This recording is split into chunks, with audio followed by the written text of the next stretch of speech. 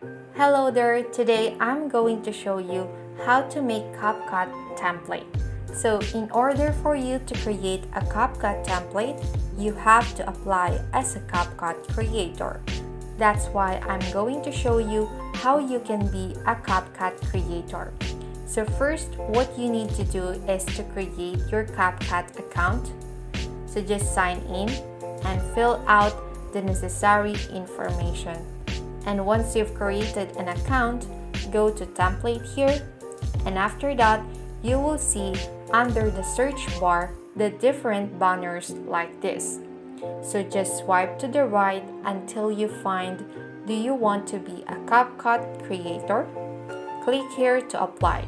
So we're just gonna click on this one, and after that it will take you here where you can see the basic qualifications, benefits of being a CapCut creator.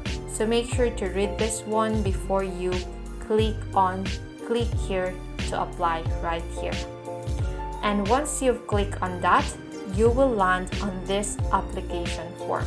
So all you have to do here is to fill out this form, and you will also have to create sample tasks here as part of the application process.